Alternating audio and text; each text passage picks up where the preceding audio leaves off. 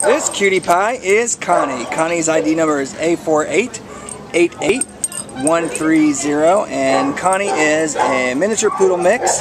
The shelter thinks she's about 3 years old, but she actually has real puppy energy, but she has a little bit of wear on her teeth. So that could be an accurate age, but she could be a year or so older or younger.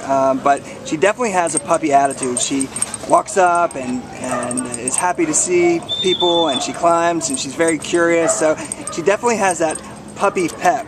So if you're looking for a girl who maybe is a little bit has a little bit more maturity, but still that puppy energy, she might be great for you. See, she gives warm, affectionate kisses. She's great at meeting other dogs.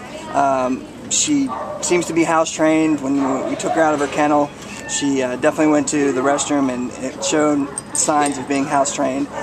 She's just a sweet little girl. She came in to the shelter on October 16th as a stray, actually, from the Baldwin Park area.